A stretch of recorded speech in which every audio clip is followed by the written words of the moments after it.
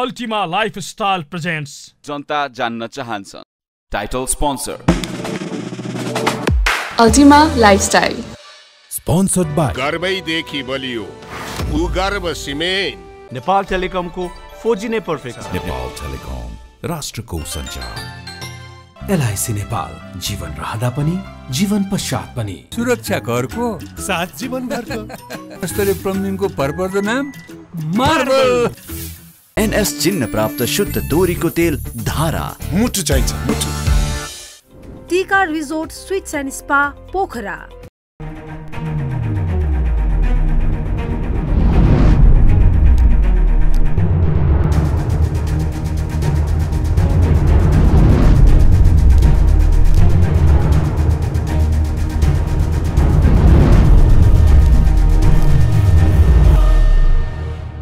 आजको जनता जान्न चाहन्छन् कार्यक्रममा हाम्रो बीचमा नेपाली कांग्रेसका प्रभावशाली नेता र पूर्व मन्त्री दीपक खड्का हुनुहुन्छ। खड्काजी तपाईलाई म जनता जान्न चाहन्छन् कार्यक्रममा स्वागत गर्न चाहन्छु। धन्यवाद। अब नेपाली कांग्रेस सरकारमा छ, प्रधानमन्त्री भन्नुहुन्छ कांग्रेसले सहयोग गरेन, सरकारका मन्त्रीहरूले राम्रो काम गरेन, सचिवहरूले मलाई सहयोग गरेन, ब्युरोक्रेसीले सहयोग गरेन, कर्मचारीले सहयोग गरेन, प्रधानमन्त्रीको असन्तुष्टि हत्तै बढ्यो। तपाईहरुसँग किन, के कारणले?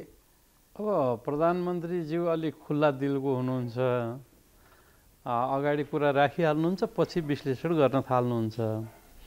अब मेरो तपाईँकै यो सञ्चार माध्यम, लोकप्रिय सञ्चार माध्यम जनता जान्न चाहन्छन् कार्यक्रम मार्फत प्रधानमन्त्रीज्यूलाई मेरो सल्लाह पनि छ। म पनि सुने उहाँले भनेको कुरा, मैले पनि सुने। मेरो के आग्रह छ उहाँहरूलाई भने एउटा ऐनको व्यवस्था गरौँ।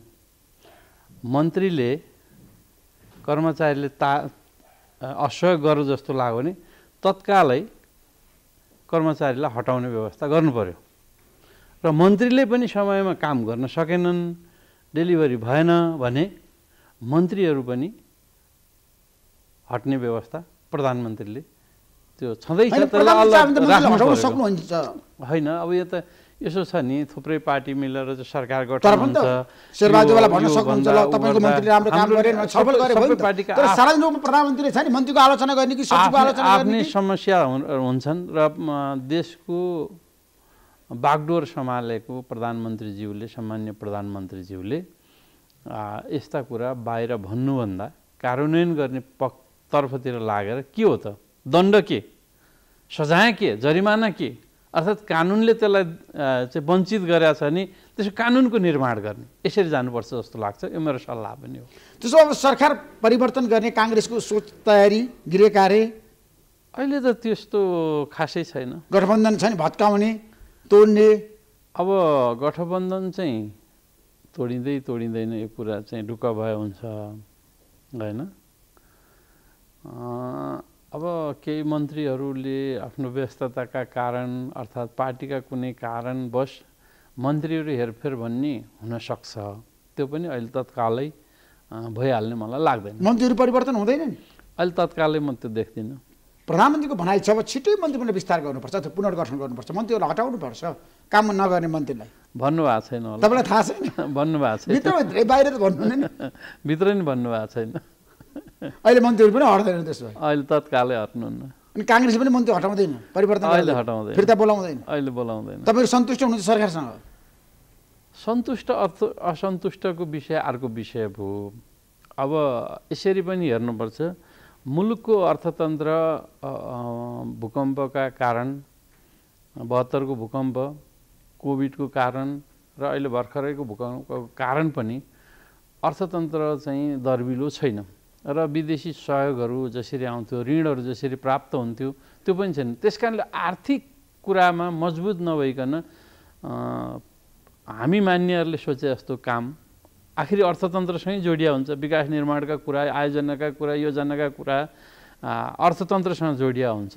अर्थतन्त्रलाई अलि मजबुत नबनाइकन हाम्रा सन्तुष्टिहरू चाहिँ त पर्याप्त रूपले चाहिँ कार्यान्वयन नहुने भएको कारणले हाम्रो असन्तुष्टिहरू देखिन्छन्। त्यस्ता कुरा असन्तुष्टि नै सन्तुष्ट भएको भने होइन, सरकारले अझै रात दिन नसुतेर गर्नुपर्छ। अहिले मन्त्रीज्यूहरू अहिले तपाईँ कुनै मन्त्रालयमा सिंहदरबारभित्र छिर्नुभयो भने मन्त्रीहरू अहिले त्यसैको विषयलाई लिएर चाहिँ छलफलमा हुनुहुन्छ, काम छलफल गर्नु। एजेन्डामा त मन्त्रीहरू पनि देखिएन नि काम गरेको त।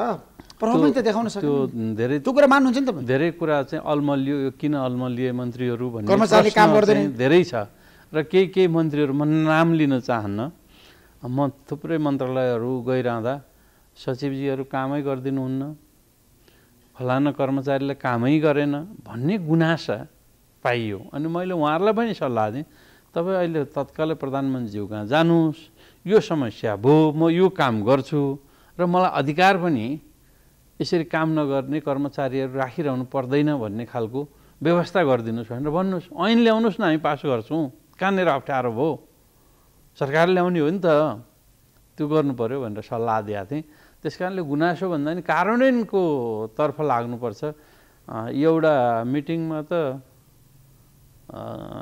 सामान्य प्रधानमन्त्रीज्यू कर्मचारीसँग मुख्य सचिवहरूसँग असन्तुष्ट भएको मैले पनि सुने के हो यो त दुईचोटि तिनचोटि चाहिँ क्याबिनेट निर्णय गरिसकेँ तपाईँहरू कार्यान्वयन गर्नुहुन्न जनताहरूको असन्तुष्टि चाहिँ छताछुल्ल भइसक्यो भइ के राखेको छ भनेर उहाँ अलिक कडाइसँग रिसाइराखेको मैले देखेँ सुने त्यसो भएको कारणले कार्यान्वयन गराउने पनि सरकारले नै हो त्यसो कर्मचारीले काम नगरेकै हो त हाम्रो देशमा अब खालि उहाँहरूलाई मात्रै के दोष दिने यसको दोषी त तपाईँहरू हो नि त नेताहरू हो सरकारका मन्त्रीहरू हो प्रधानमन्त्री हो कर्मचारी तन्त्र दोष दिएर तपाईँहरू उम्कन पाउनुहुन्छ देशमा तपाईँले केही नगरे धेरै पहिले गर्नुपर्ने थियो यसको उपयुक्त सोलुसन के हो भन्ने मलाई लागेको कुरा है कर्मचारीहरू सबैलाई 5 वर्षको करारमा राख्नुपर्छ र उहाँहरूलाई यथेष्ट तलब दिनुपर्छ जस्तै मुख्य सचिवलाई 5 लाख 7 लाख रुपियाँ तलब दिइदिनुहोस् के फरक पर्छ त्यसो मुख्य सचिवलाई करारमा राख्नु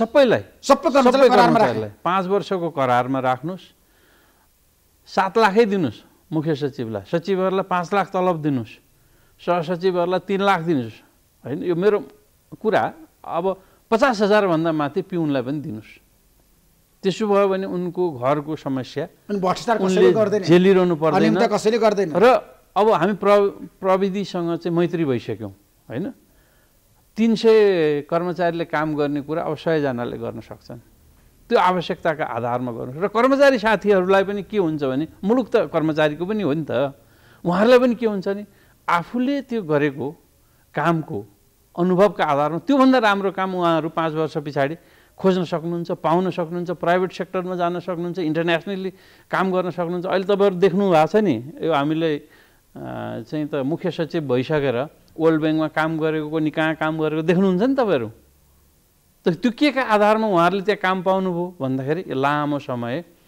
चाहिँ एउटा अनुभव प्राप्त गरेको आधारमा उहाँहरूले त्यहाँ काम पाउनुभयो र 5 वर्षमा एउटा अनुभव प्राप्त गर्नुहुन्छ राम्रो लाग्यो भने उहाँ त्यहाँ सन्तुष्ट हुनुभयो भने राम्रो पर्फर्मेन्स दिनुभयो भने फेरि थप दिए भयो हैन र उहाँहरूलाई पनि एउटा मौका भयो एउटा चाहिँ के भत्ता आउँछ के आउँछ सेवा सुविधा आउँछ भनेर 30औं वर्ष 35औं वर्ष एउटै पदमा हल्लिएर किन बस्नु पर्यो अहिलेको जमाना चेन्ज भइसक्यो त्यो अनुसार जानुपर्छ यसो भयो भने कहीँ कतै कसैको गुनासो रहँदैन अब सरकार परिवर्तन हुँदैन अहिले त्यसो प्रधानमन्त्री विकल्प उहाँले खोजेको छैन हुँदैन भन्न सक्दिनँ सरकार होइन मन्त्रीहरू परिवर्तन गर्ने कुरा चर्चा धेरै सुनिएको छु तर अहिले तत्कालै त्यस्तो अवस्था भने छैन त्यसो अर्को विषय काङ्ग्रेसमा छ नि अब विधान संशोधन गरेर उपसभापति र महामन्त्री महिला राख्ने तयारीमा हो काङ्ग्रेस पार्टी त के फरक परेर त्यसो महिला पार्टीलाई आवश्यकता पर्यो हैन महिलाहरूलाई पनि डाक्टर आर्जुन देउवाको नेतृत्वमा अहिले लबिङ सुरु भएको छ नि यो एउटा मान्छेको विशेष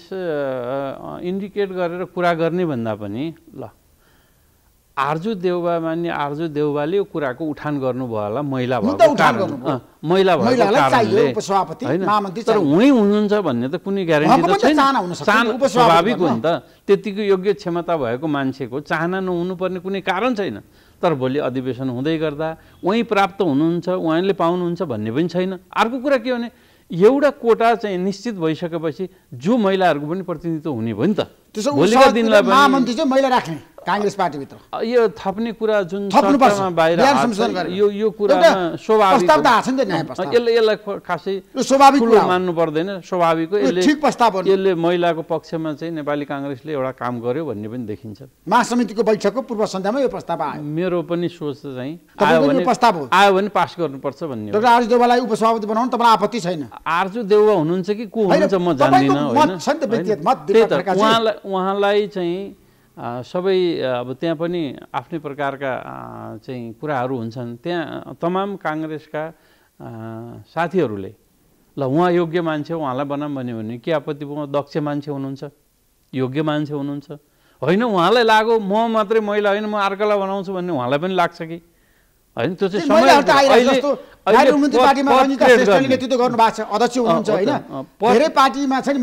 न, पद क्रिएट गरेर त्यो स्थान दिने भनेको राम्रो कुरा, राम्रो कुरा हो। सचिव छ एकदम काङ्ग्रेसले पनि समय अनुकूल आफूलाई परिष्कृत गर्दै जानुपर्छ आफ्ना विधानहरू। त्यसमा काङ्ग्रेसभित्र डाक्टर आरजी देवकोटालाई उपसभापति बनाउन विवाद हुँदैन। त्यो को भन्नुहुन्छ चाहिँ म भन्न सक्दिनँ अहिले, त बनाउँदाखेरि योग्य मान्छे हो भन्ने चाहिँ मैले भन्न सक्छु। योग्य मान्छे हो डाक्टर आरजी देवकोटा बनाउँदाखेरि पढे लेखा महिला होइन, क्षमता भएको महिला, मान्य पनि तीनचोटि भइसक्यो, अनुभव पनि भयो, अहिले समितिमा पनि हुनुहुन्छ। त उहाँ जस्तै महिला पार्टीहरूमा प्रशस्तै हुनुहुन्छ, कोही पनि बन्न सक्नुहुन्छ। खालि अहिले चाहिँ विधानमा त्यो व्यवस्था हुनु पर्यो, महिलाहरूलाई त्यो स्थान दिनु पर्यो भन्ने कुरा चाहिँ महत्त्वपूर्ण कुरा हो। होइन काङ्ग्रेसको महासमितिको बैठकको छ नि, एजेन्डा के छ? हिन्दू राष्ट्र नेपाललाई बनाउने तपाईँहरूको साझा एजेन्डा हो? अब यो हाम्रो अघिल्लै अधिवेशनदेखि अगाडिदेखि नै हाम्रो महासमितिदेखि नै यो चर्चाको विषय छ र थुप्रै हाम्रो प्रतिनिधि साथीहरूले सही गरेर पार्टीमा बुझाइसकेको पनि विषय, यो छलफलको विषय भन्ने रहन्छ। पास कति हुन्छ हेरौँ, यो धेरै हदसम्म अहिले अगाडि बढेको मलाई लाग्छ। त्यसो हिन्दू राष्ट्र नेपाल बन्न सक्छ काङ्ग्रेसको नयाँ प्रस्ताव? हिन्दू राष्ट्र नेपाल बन्न सक्छ कि सक्दैन, तर काङ्ग्रेसभित्र बलियो मत बन्छ, बलियो मत बन्छ हिन्दू राष्ट्रको पक्षमा। म त्यति भन्न सक्छु। एउटा शशाङ्क कोइरालाको एजेन्डा होइन, उहाँको पहिले शशाङ्क कोइरालाले यस मुद्दालाई विशेषतः उठान गर्दै आउनु भएको विषय पनि हो। सँगसँगै अरू नेताहरू पनि हुनुहुन्छ। काङ्ग्रेसका महामन्त्री द्वयले त अस्वीकार गर्नु भएको छ नि त, गगन थापा र विश्वप्रकाश शर्मा। होइन, उहाँ महामन्त्रीज्यूहरू पनि पार्टीका साथीहरूको बलमा महामन्त्री हुनुभएको छ। पार्टीका साथीहरूको बल नै त्यो पक्षमा हो भने उहाँहरू पनि त्यही पक्षमा लाग्नुहुन्छ, के कुरा छ र यो? उहाँहरूले बाधा अडचन ल्याउनु भयो भने महामन्त्री पार्टीहरूका साथीहरूको बलमा उहाँहरू महामन्त्री हो, त पार्टीहरूको साथीहरूको बहुमतलाई उहाँहरूले पनि कदर गर्नुहुन्छ। काङ्ग्रेस छ नि अब गणतन्त्रलाई चाहिँ जसरी आत्मसात गरेर अगाडि बढेको थियो, अब आफूलाई युटर्न हुन चाहेको हो, काङ्ग्रेस ब्याक हुन चाहेको हो अहिले गणतन्त्रबाट। भर्खरै पनि तपाईँले चाहिँ हाम्रो सम्माननीय पूर्व प्रधानमन्त्री पार्टी सभापतिको अभिव्यक्ति सुन्नुभएको छ। हामीहरूले गणतन्त्रको विषयमा नयाँ खोजी गरिराखेका छैन, तर हिन्दू राष्ट्रको विषयमा चाहिँ पार्टीमा धेरै पहिलेदेखि मुद्दा उठ्दै आएको भएर यसको नजिक पुगिसकेका छौँ भन्ने कुरा को इङ्कित गर्नुभएको जस्तो लाग्छ। त्यसको पक्षमा काङ्ग्रेसभित्र बलियो मत छ। त्यसो गणतन्त्रको विकल्प छैन अहिले त्यो लाइनमा प्रवेश गरिसकेको मलाई लाग्दैन। अनि संहिताको बारेमा काङ्ग्रेस पार्टीभित्र दुई धार छ। पार्टीको छ संहिता खारिज गर्नुपर्छ, संहिता काम नलाग्ने भयो। यसमा मेरो फरक विचार छ। तपाईँको फरक विचार के छ? यसमा चाहिँ अब यो छलफलको विषय बनाउनुपर्छ र यो हामीहरूले 3 तहको सरकारको निर्माण गऱ्यौँ भनेको छ र अहिले जनताको चासो र चिन्ता र चित्त नबुझाएको विषय के हो त भन्दा प्रदेशलाई खारेज गर्नु पर्यो। यसको अर्थ संघीयता खारेज गर्नुपर्छ भन्ने होइन है, प्रदेशलाई खारेज गर्नु पर्यो, किनभने यसको काम कर्तव्य अधिकार खासै महत्त्वपूर्ण रहेन र समन्वय छ जिल्लामा, हरेक जिल्लामा समन्वय छ। समन्वयलाई अलि विस्तार गर्ने, अलि अधिकार दिने र बजेट पनि सिधा स्थानीय सरकारकोमा जाने, अब त्यसको निरीक्षण अनुगमन त्यसलाई सहयोग पुर्याउने समन्वयले गर्ने। अब त्यही बजेट काटेर आधा चाहिँ प्रदेशमा पठाएर फेरि ती पठाउने, यो दोहोरो मापदण्ड किन अपनाउने? अहिले प्र्याक्टिस गरेर हामीले हेऱ्यौँ। हामीले हिजो पनि के भन्यौँ भने संविधान निर्माण गर्दै गर्दा के भन्यौँ भने हाम्रो संविधान असाध्यै लचिलो र राम्रो संविधान छ, यो समयानुकूल परिवर्तन हुँदै जान्छ, संशोधन हुँदै जान्छ भनेर हामीहरूले भनेको कुरा हो, हाम्रा नेताहरू सबैले सहमति गरेका कुरा हो। आज त्यो पाटोमा चाहिँ छलफल भइराखेको छैन। अब आवश्यकता त्यस्तो हो भन्ने मलाई लाग्छ। त्यसो भए अब तपाईँहरूले छ नि नेपाललाई संहिताविहीन बनाइदिने, संहिता खारेज गर्ने? होइन, कसरी संहिता? प्रदेश नरहँदा संहिता खारेज हुन्छ? प्रदेश सरकार चाहिँदैन। तपाईँलाई हामीले के भनेको भने प्रदेश सरकारको औचित्य सक्यो। हामीले के भनेको भने 3 तहको सरकार निर्माण हुन्छ भने हो, त्यो 3 तहको सरकार स्थानीय सरकारलाई बलियो बनाउने भने हो, त्यस पछाडि त्यसलाई अनुगमन गर्ने, त्यसलाई चाहिँ समन्वय गर्ने, वृहत रूपमा समन्वयलाई नै अधिकार प्राप्त दिउँ र प्रदेश भन्ने कुरा चाहिँ हाम्रो देशमा बोजिलो मात्रै देखियो। जनताले अब धेरै रुचाएनन्, यसको औचित्यमाथि प्रश्न उठ्यो, यसमा चाहिँ गम्भीर भएर छलफल गर्नुपर्छ, यो नहुँदा पनि हुन्छ भन्ने अहिले प्रमाणित भइसकेको अवस्था छ। आज प्रधानमन्त्री भन्नुभएको छ अब म फेरि पनि भ्रष्टाचारको फाइलहरू खोल्छु र भ्रष्टाचारलाई छोड्दिनँ।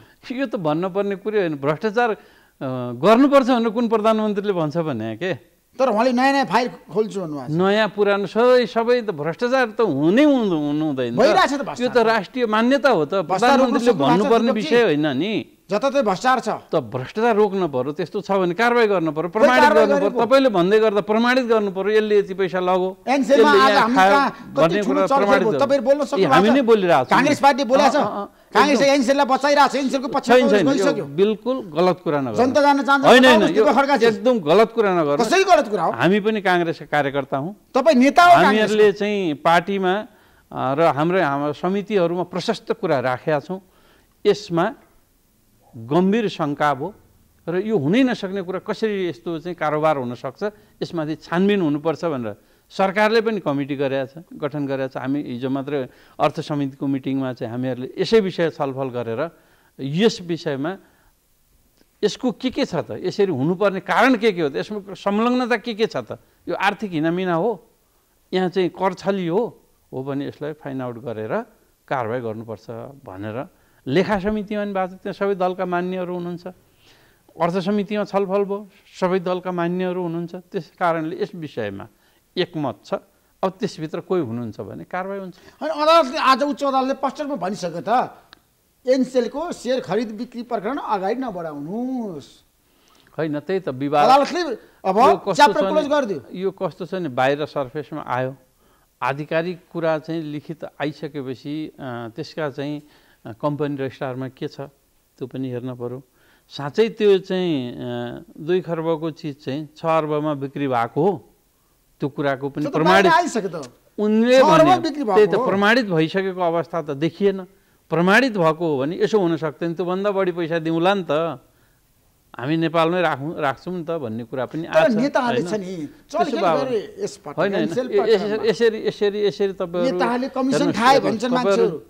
ऋषिजी, म तपाईँहरूलाई विनम्रताका साथ के अनुरोध गर्छु भने तपाईँहरू जिम्मेवार बन्नुपर्छ। तपाईँहरू नेपालको चौथो अङ्गको मान्यता प्राप्त सञ्चार माध्यमहरू हो। तपाईँहरूका हरेक कुराहरू जनताहरूले तल्लो तहसम्मका गाउँ गाउँमा, वाडा वाडामा, टोल टोलमा, घर घरमा तपाईँहरूको समाचारहरू सम्प्रेषण हुन्छ। यदि तपाईँले एउटा नकारात्मक कुरा, एउटा गलत कुरा सम्प्रेषण गर्नुभयो भने होल समाजमा, होल देशभरि त्यो नकारात्मक कुराले प्रश्रय पाउँछ। तपाईँले एउटा राम्रो कुराको सम्प्रेषण, यथार्थ कुरालाई सम्प्रेषण गरिदिनु भयो भने आज हामी सबै लाभान्वित हुन्छौँ, मुलुक लाभान्वित हुन्छ। तपाईँहरूको भयङ्कर महत्त्वपूर्ण भूमिका रहनुपर्छ र हुनुपर्छ। त्यस कारणले तपाईँहरू अत्यन्तै बढी जिम्मेवार हुनुपर्छ, मेरो आग्रह छ।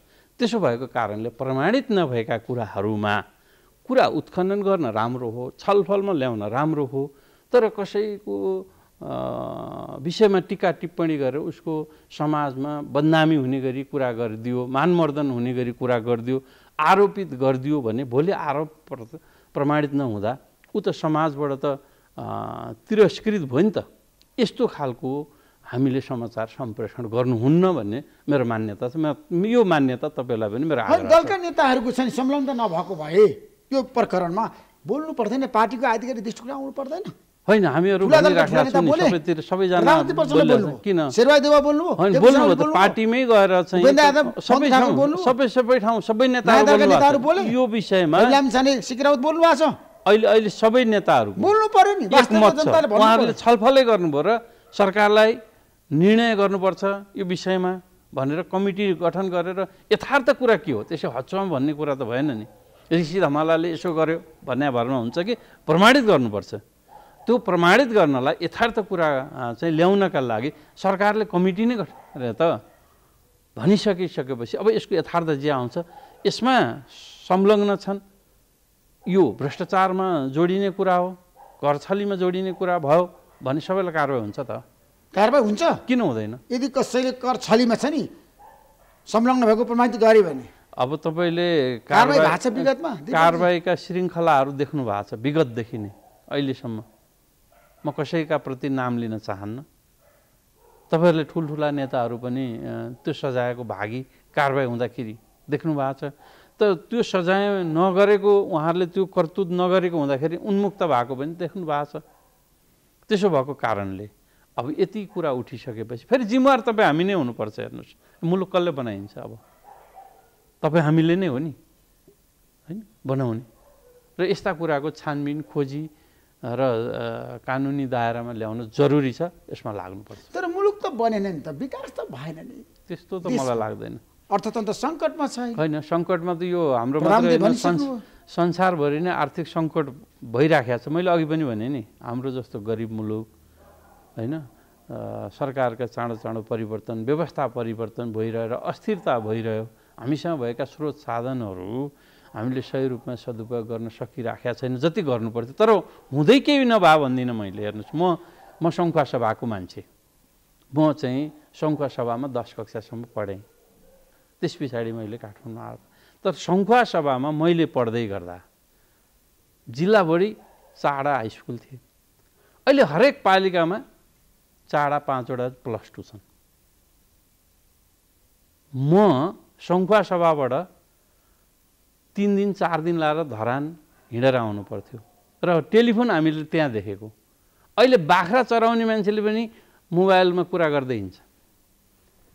अहिले 70कै चुनावमा म मेरो क्षेत्रमा सबै ठाउँ गाडीको बाटो नभएर खुट्टाले हिँडेको। अहिले लगभग सबै घरमा गाडी पुग्ने अवस्था छ। अब यसको व्यवस्थित विकास हुन सकेका छैन। पूर्वाधारहरू तयार भएका छन्। अब यो व्यवस्थित विकासमा लाग्नुपर्छ। अर्थतन्त्र बलियो बनाउनेतिर लाग्नुपर्छ। अब हामीहरूले जनतालाई यो ढुक्क पार्न सक्नुपर्दछ र के छन् व्यथितिहरू, व्यथितिको चिरोफारो गर्नुपर्छ। हामीसँग भएका स्रोत साधनको सही सदुपयोग गरेर समृद्धतिर लाग्नुपर्छ। अबको अभियान राजनीतिक मुद्दा होइन। फेरि राजा ल्याऊ राजा फाला कोनी के गरेर व्यवस्था परिवर्तन गर यो होइन। योभन्दा उत्कृष्ट व्यवस्था के हुन्छ? यहाँ भएका कमजोरीहरूलाई हटाएर अब हामी आर्थिक क्रान्तिमा जुट्नुपर्छ। यो तपाईँ पनि जुट्नुपर्छ, म पनि जुट्नुपर्छ, हरेक नागरिक जुट्नुपर्छ। नागरिकको पनि आफ्नो दायित्व छ। सरकारको दायित्व र जिम्मेवारी महत्त्वपूर्ण हुन्छ। तर आज जनता समस्यामा हुँदा पीडामा हुँदा तपाईँहरू बोल्नुहुन्छ, तपाईँहरू साथ दिनुहुन्छ। किन नदिनु? जाजरकोटका जनतालाई कसले सहयोग गरे? आज जाजरकोट मात्रै होइन देशभरि जनता रोइरहेछन्, कराइरहेछन्। हो सरकारले छिटो काम गर्नुपर्छ भनेर हामी पनि भनिरहेका छौँ। सरकार मार्फतै गर्ने हो नि सबैले। सरकारले गर्नुपर्ने हो। सरकारका कमी कमजोरी माथि पनि टिका टिप्पणी गर्ने हो।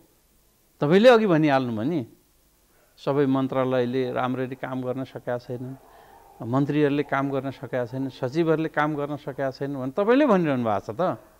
गराउनुपर्छ। यसको विकल्प के छ? विकल्प त केही छैन। त्यसो भएको कारणले यसैलाई परिष्कृत गरेर बलियो दर्बिलो बनाएर समृद्धिको यात्रातिरै लाग्ने हो।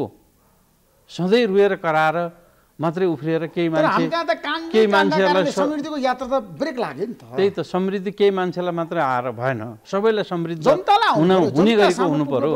यसको मोडालिटीका विषयमा सोच्नु पर्यो। मैले अस्ति पनि तपाईँसँग पनि अनुरोध गरेँ जस्तो लाग्छ। मैले प्रधानमन्त्रीज्यूलाई अर्थमन्त्रीज्यूलाई पनि भने यो केही न केही सोच बनाऊ।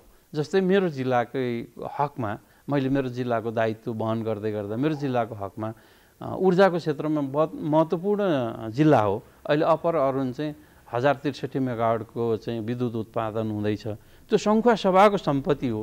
त्यो सङ्खुवा सभाको सम्पत्ति प्रयोग गरेर सरकारले बेच्न पनि सक्ने, आफूलाई पनि चाहिँ आय आर्जन बनाउने गर्दै गर्दा सङ्खुवा सभाका जनताले के पाउने त? अब सङ्खुवा सभाको पैसा हुनेले मात्रै होइन, पैसा नहुनेले पनि पाउने गरेको काम गर्नु पर्यो। त्यसका लागि मैले भनेको मोडालिटीमा काम गरिदिनुहोस् भनेर मैले आग्रह गरिरहेको छु। मैले 41,000 घरधुरी छन् सङ्खुवा सभामा। प्रत्येक घरधुरीलाई इक्विटीमा चाहिँ 5 लाखको ऋण दिनु सस्तो ब्याजमा त्यही प्रोजेक्टमा। त्यसमा पनि 50% मान्छेले आफै पैसा हाल्छन्। 50% मान्छेलाई सरकारले लोन दियो भने, ऋण दियो भने त्यही आयोजनाले तिर्छ र हरेक परिवार के भयो त अब समृद्धिको यात्रामा अगाडि बढ्यो। उसको दैनिकी गुजारा त्यहाँबाट चल्यो, अरू समृद्धि उसले आफै गर्छ। त यो एउटा मोडालिटी बन्छ देशको लागि। हामी कहाँमा चाहिँ त ऊर्जा क्षेत्रको विकास भयो होला, कहीँ ठुल्ठुला सिमेन्ट कारखाना आउलान्, कहीँ ठुल्ठुलो उद्योग धन्दा आउला, त्यहाँ त्यही मोडालिटीको प्रयोग गरौँ र कहाँ के चिजको सम्भावना छ र तल्लो वर्गका मान्छेहरूलाई आर्थिक हिसाबले माथि उठाउन के गर्न सकिन्छ, रोजगारी कसरी सिर्जना गर्न सकिन्छ भन्ने कुरामा चिन्तन र चिन्ता गरौँ। त्यहाँबाट सुरु हुन्छ। यो खालि कुरा गरेर मात्रै हुँदैन, प्र्याक्टिकल्ली भएका कुराहरूलाई सदुपयोग गरौँ भनेर मैले आग्रह गरिराखेको छु। र भारतले 10,000 मेगावाट बिजुली किन्ने घोषणा गरिसक्यो। भारतले विदेश मन्त्री एस जयशंकर नेपालमा हुनुहुन्छ, त्यसलाई कानुन गर्न सम्झौता गर्न। फेरि यहीँनिर म तपाईँलाई भनिरहेको छु, बङ्गलादेशले चाहिँ विद्युत खरिद गर्न पटक पटक हामीलाई आग्रह गर्यो। हामीसँग डाइरेक्ट जाने बाटो थिएन, भारत मार्फतै हो। भारतले अहिले सहमति गरेर किनिदिने हामीलाई भनेको छ। अब त्यो विद्युत किनिदिने भइसकेपछि विद्युत उत्पादन गर्ने वातावरण के हो त? त्यसमा लगानी कसरी गर्ने त? ब्याङ्कहरूलाई कसरी आकर्षित गर्ने, प्राइभेट सेक्टरलाई कसरी साथमा लिएर जाने, यसका समस्याहरू जुन जुन छन्, ल्यान्ड एक्विजिसनमा छ, वनका समस्याहरू छन्, स्थानीय तहका समस्याहरू छन्, यिनलाई एकद्वार प्रणालीबाट कसरी समाधान गरेर छिटो छरितो उत्पादन गर्नु पर्यो। बेच्नु छ नि त, कमाउनु छ नि त। बेच्ने चाहिँ भन्ने, उत्पादन चाहिँ नगर्ने भयो भने फेरि के हुन्छ त? समस्या जहाँको त्यहीँ रहन्छ। अनि हामीलाई त्यही भारतले पनि विश्वास गर्न छोड्छ, कुरा मात्रै गर्दा रहेछन् भन्ने हुन्छ। त्यो कुरा गरिसकेपछि कार्यान्वयनको पक्षमा कसरी गर्न सकिन्छ भनेर लाग्नु पर्यो। त्यो दायित्व चाहिँ सरकारले लिनुपर्छ।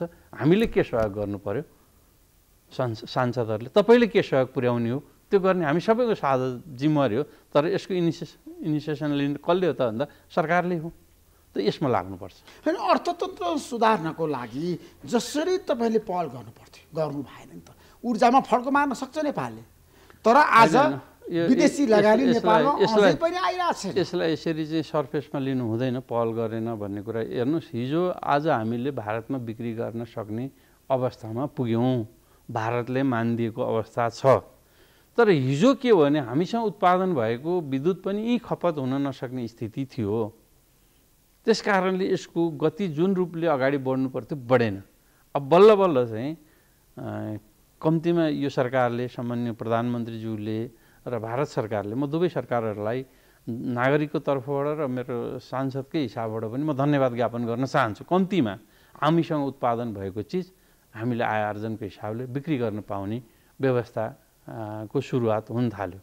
अब यसलाई उत्पादन चाँडोभन्दा चाँडो उत्पादन गरेर उहाँको आवश्यकता परिपूर्ति हुने गरी हामीले बेच्न सक्ने कुरा जति बेच्नुपर्छ र आय आर्जन गर्ने हो, यसमा लाग्नुपर्छ।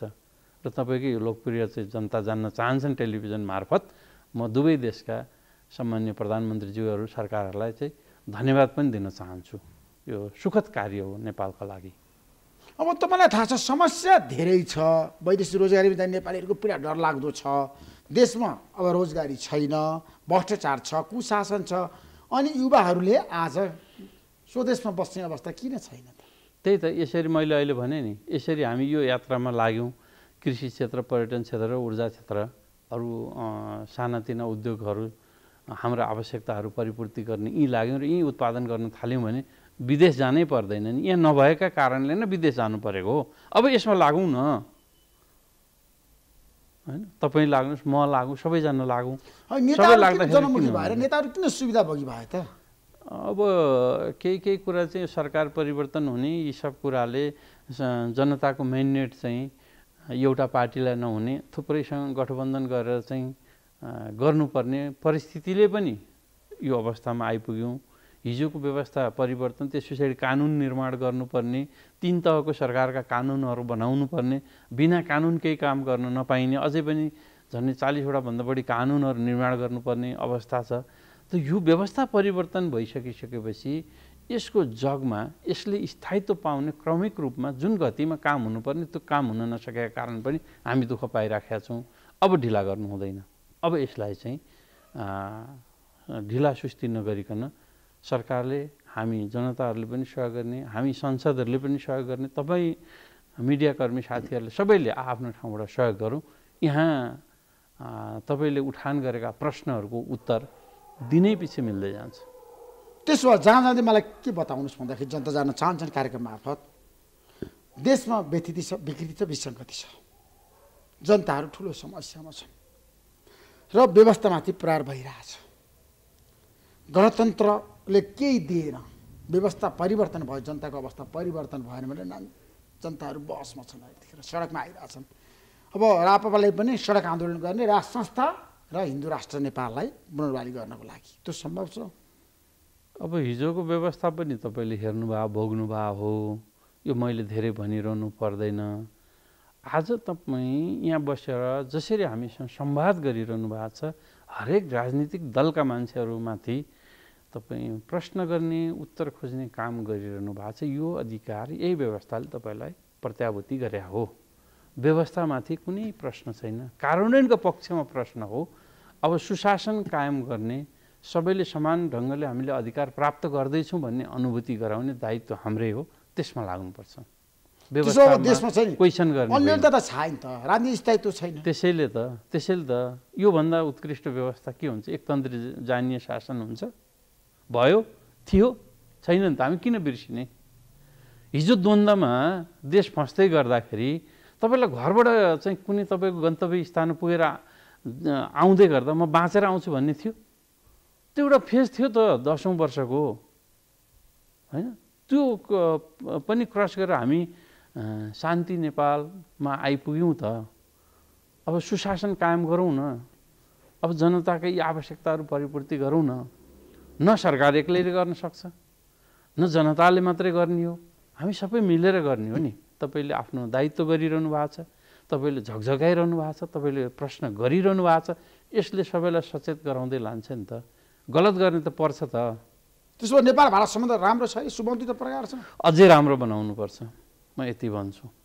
अझै राम्रो बनाउनुपर्छ, राम्रो हुँदैछ, अझै राम्रो बनाउनुपर्छ, अझै मजबुत बनाउनु। दिपकजी, महत्त्वपूर्ण समय दिनुभयो, तपाईँलाई म धेरै धेरै धन्यवाद दिन चाहन्छु। नमस्कार। धन्यवाद ऋषिजी। तपाईँले पनि तपाईँको महत्त्वपूर्ण जनता जान्न चाहन्छन् टेलिभिजनको कार्यक्रम मार्फत मेरो आफ्नो कुरा राख्ने मौका दिनुभयो, यसका लागि तपाईँहरूको सम्पूर्ण टिमलाई नै धन्यवाद दिनु। हस्त नमस्कार। नमस्कार। Ultima Lifestyle presents जनता जान्न चाहन्छन्। Title sponsor Ultima Lifestyle, sponsored bye गर्वैदेखि बलियो गर्व सिमेन्ट। नेपाल टेलिकमको 4G नै पर्फेक्ट छ। नेपाल टेलिकम, राष्ट्रको सञ्चार। एलआइसी नेपाल, जीवन रहँदा पनि जीवन पश्चात पनि सुरक्षा करको साथ जीवन घरको स्तरीय प्लम्बिङको भरपर्दो नाम मार्बल। एनएस चिन्ह प्राप्त शुद्ध दोरीको तेल धारा। मुटु चाहिन्छ, मुटु। टिका resort sweets and spa Pokhara.